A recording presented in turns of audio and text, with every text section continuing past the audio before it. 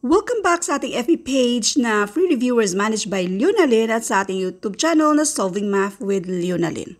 Ngayon, dito tayo sa tatlong mga word problems all about percentage at ito yung pinipresent natin nung una nating Zoom. Nung nasa Zoom, ito yung binigay ko sa mga ating free Zoom, 30 minutes free Zoom. Meron din tayo ngayon. Mamaya pala. Okay, number 1. What is 20% of half of 150? Ito mismong ganito, kahalintulad nito ay lumabas sa mismong civil service exam. By the way, itong tatlong questions na ito ay lumabas sa mismong civil service exam. Pero, meron lang twist dito. Ito kasi sinesend lang sa ating mga followers na ma'am, yung mga ganito lumabas yan. Okay. Itong what is of half of. So, ito na lang ang hindi pareho. So, ngayon, kabisaduhin nyo yung paraan kung paano kunin yung tamang sagot. Okay, maraming ways sa pag-solve nito. Ang is, dito na tayo. Equal yan siya. Yung 20%, kapag sinabing 20% means 20 per 100. So, pwede nating isulat itong, So, equal yan siya, 20 per 100. Now, itong 20 per 100, pwede naman natin yung i-list by finding the greatest common factor, which is 20. 20 divided by 20, and that is 1. 100 divided by 20, and that is 5. So instead na 20 over 100, or per 100, gawin na natin 1/5. So therefore, itong 20% ay equal siya sa 1/5. And by the way, meron na tayong mga videos for more examples, yung percent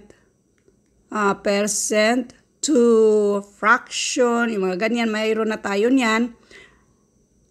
I-search nyo lang percent to fraction, tapos idugtong lang yung Leonalyn para mas madaling ma-sort out. Yung dati na nating na-upload regarding dyan. So next, itong of multiplication yan siya. Now, anong ibig sabihin ng half? Ito yung half. Okay? Next, yan yung half. Ang of, ulit, multiplication. Tapos, 150. Mag-multiply na tayo. Lahat ng mga numbers, automatic may 1 sa denominator. So, we have 150 over 5 times 2, and that is 10. So, 10 lang din naman yan. Yung isang 0 sa taas, isang 0 sa baba. So, this is equal to 15. So, therefore, this is 15. So, mayroon pa tayong another way. Another way. Yung half na yan, pwede namang idirekta natin kung saan tayo mas madalian. So, half sa 20 ay 10%. So, half sa 20% ay 10%. So, 10% of 150, madali na lang. 10% of 150, that is 15.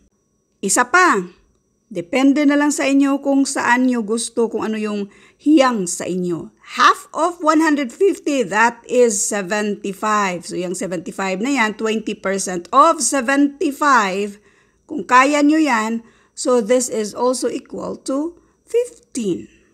Otherwise, yung 20% na yan, gawin nating fraction, which is 1/5. So, 75 divided by 5, and that is 15. Marami pang ways. Itong 20% gawin nating yung decimal pala. 0.2. Paano nga ba yung percent gawing decimal? I-move lang natin itong decimal sa 20. Ito yung 20%. Ang decimal sa 20 nandito kasi yan. I-move natin twice to the left side. So, 0.2 na siya. Tapos, i-drop mo yung percent sign. So, ngayon, 0.2, i-multiply mo sa half, which is 0.5. I-multiply mo sa 150. This is equal to 15. Ngayon, meron pa. Naalala mo yung ganyan? Naalala nyo ba yan? Percentage, rate, at yung base. Yung percentage sa problem na ito, yan yung hinahanap natin. Yung base dito, pwede na yung half or hindi. Itong 150 ang base natin. Yung rate naman dito, ito yung 20% of half. So, pwede mo nang i-multiply yan and that is 10%. So, yan na yung rate natin. Now, since ang hinahanap dito ay itong percentage, ang ibig sabihin nito ay rate times base. So, this is rate times base. So, yung rate natin na ginawa dito ay 10%. Tapos yung base ay 150. So, yung percentage natin dito ay 15. Now, ngayon dito tayo sa number 2. Now, I hope napanood nyo ito sa ating FB page na Free Reviewers managed by Lunalyn. Now, number 2. A liter of orange juice is 8% sugar, 15% artificial flavoring. What is the volume in milliliters of natural flavoring? Anong ibig sabihin nito? Unang-una, dapat naintindihan nyo yung mismong given. Meron tayong 1 litrong orange juice. So, since ang hinahanap dito at yung mga choices ay in milliliters, so gawin na nating 1,000 milliliters. So, saan galing yung 1,000 milliliters? Yan yung equivalent yan sa 1 liter. So, nasa given na 8% daw dito sa 1,000 ay sugar. 15% daw dito sa 1,000 ay artificial flavoring. Therefore, yung remaining, yan yung hinahanap dito, yung natural flavoring. So, i-add natin ito. Add na ito itong dalawa. So, this is equal to 23%. So, anong gagawin natin? 23% dito sa 1,000. So, therefore, i-multiply natin sa 1,000. Ito, ang sagot dito, yan yung 8% sugar at 15% artificial flavoring. Now, 23% means 23 per 100. So, gawin na natin itong 23 per 100. So, madali na lang. 2 0 sa taas, dito sa 1,000, 2 0 din sa baba, dito sa 100. Ang matitira mo lang dito ay 10 at yan ay multiply mo sa 23. Madali na lang, dagdagan mo lang ng 0 si 23. Now, itong 230, hindi pa yan yung sagot. Kasi yung 230, yan yung 23% of 1,000. Yung tanong ay yung natural flavoring yung natitira. So, sa 1,000, i-minus natin itong 230 and this is equal to 770. Ito na yung sagot. Another way, ang kabuuan, itong 1,000 ml, yan yung 100%, yan yung kabuuan. I-minus natin itong 23%, itong 8% sugar and 15% artificial flavoring.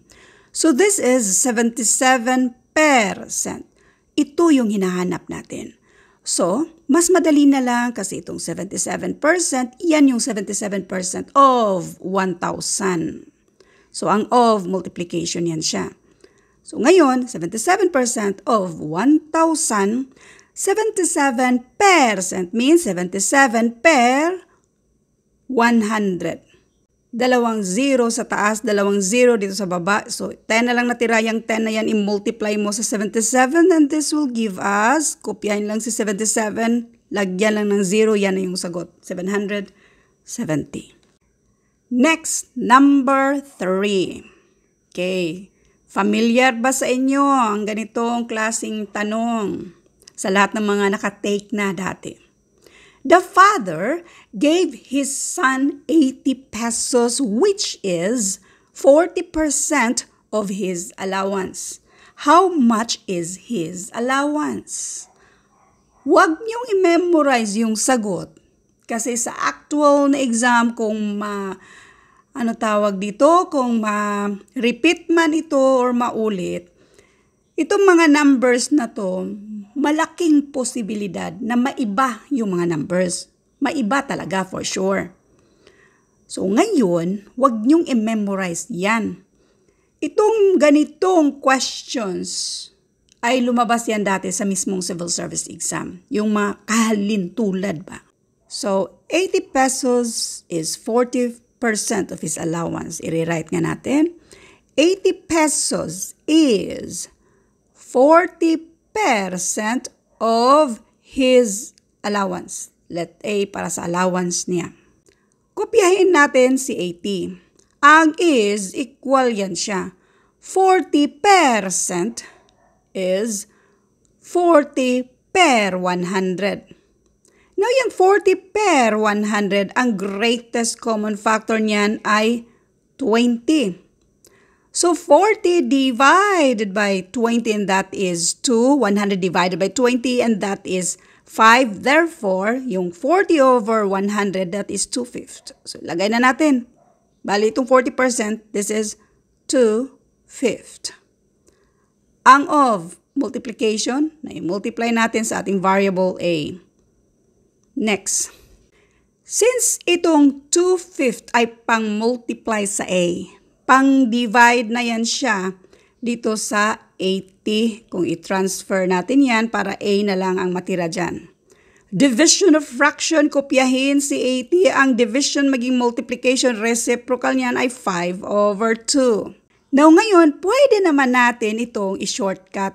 Since fraction yan siya, napapansin nyo kung anong ginawa natin dyan? Reciprocal dito sa 2/5.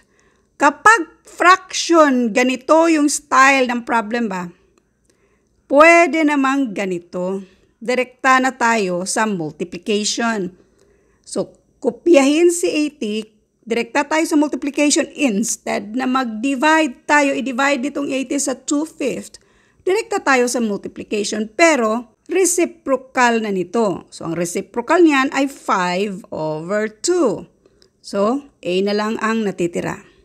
Maraming paraan. Pwede mong i-multiply agad itong 80 sa 5 kasi multiplication of fractions, numerator to numerator, denominator to denominator. So, this is 400/2 equals A. So, 400 divided by 2, and that is 200. Ang isa pang way sa pag-multiply dito, pwede namang 80 divided by 2, and that is 40. So, 40 times 5 equals 200. Maraming ways. Kayo na lang ang mamili kung ano ang gusto nyo. Or kung saan kayo hiyang. Isa pa. Dito tayo sa percentage, rate, at yung base. The father gave his son 80 pesos, which is 40%. So, yung 40%, yan yung rate natin. 40%. Ang itong 80 pesos, which is 40%, yan yung percentage. Itong 80 pesos. Therefore, ang hinahanap natin ay yung base.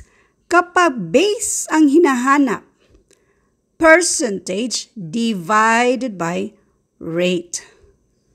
So, this is percentage divided by rate. Ang percentage natin ay 80. I-divide mo sa 40%. Pwede naman gawin natin 0.4. So, pareho lang din ang sagot niyan. Okay.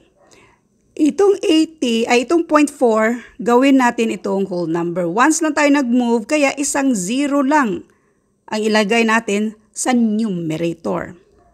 Ulitin ko ha. Yung denominator, itong 0.4, i-move natin, yung decimal going to the right side once. Since once lang din, isang 0 lang ang idagdag mo sa taas. Now we have 800 divided by 4, and this is equal to 200. So, pili lang kayo sa mga solutions na binigay ko sa inyo kung saan kayo hiyang. Huwag niyong pangunahan ang takot para hindi kayo malilito sa mga sinasabi ko. Thank you for watching and all I hope mayroon kayong natutunan sa videong ito. Thank you and God bless.